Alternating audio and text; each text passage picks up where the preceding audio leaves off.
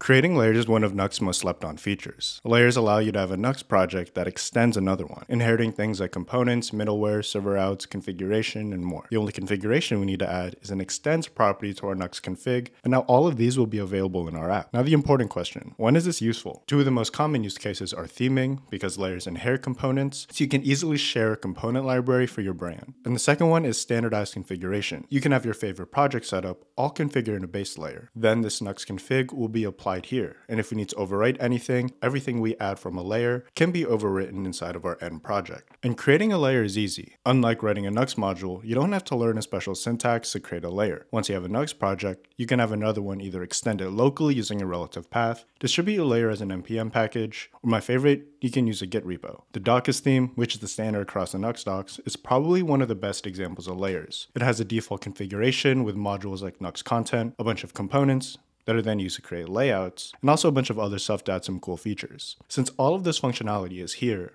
this means that all of the sites that use Dockers just have to create a Nuxt config, extend Dockers, and then make a content folder with all their markdown. All the behind the scenes like configuring Nuxt content, the theming, the search functionality is all handled in this layer. So if we want to add new features, we just have to add it once, and all of the sites will be affected. So the next time you find yourself writing the same code in 5 different projects, maybe Nuxt Layers can be the solution you're looking for.